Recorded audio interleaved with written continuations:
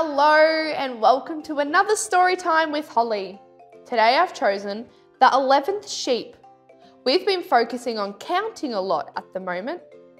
And also, who doesn't love a great sheep? Do you know a sheep song? I know a sheep song. Ba ba, there's a sheep, have you any wool? Yes sir, 3 bags full. 1 for the master and 1 for the dame, and 1 for the little child who lives down the lane. Thank you, said the master, thank you, said the dame. Thank you, said the little child who lived down the lane. Very good, everyone. All right, let's get started. The 11th sheep. When Cire can't sleep, she likes to count sheep. From 1 to 10, then starts again. The 11th sheep waits every night, waits unwanted just out of sight. There's the 11th sheep, but not tonight. Cire starts counting. 1, 2, 3, 4, 5, 6, 7, 8, 9, 10. The 11th sheep runs as fast as it can, and then in the air, 11! But Cire is already fast asleep. So the 11th sheep falls out of her dreams and into her bed.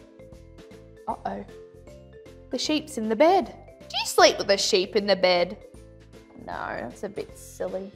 When Cire wakes up and sees the sheep, she wonders if she's still asleep. So she pinches herself. Ouch!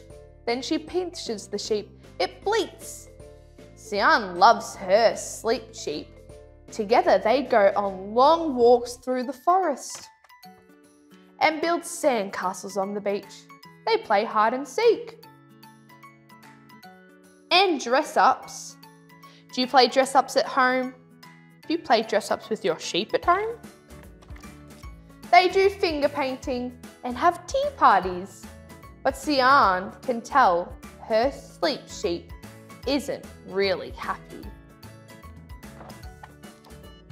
Every night, Cire falls straight to sleep with her arms wrapped around her woolly friend.